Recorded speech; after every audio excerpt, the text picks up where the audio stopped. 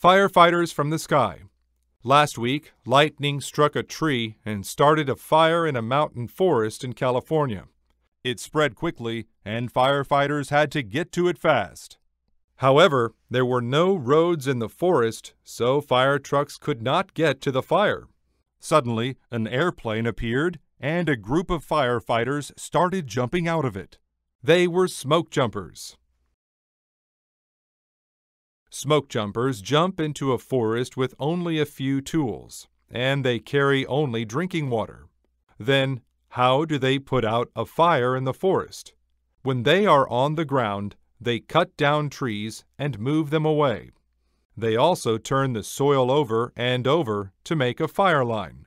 The work takes a long time, so they often have to stay in the forest for a few days. Do you want to be a smoke jumper? Being a smoke jumper is a very dangerous job. You should be adventurous and be in good health. I know my job is dangerous, but I love it, says Thomas McCarthy, a smoke jumper from California.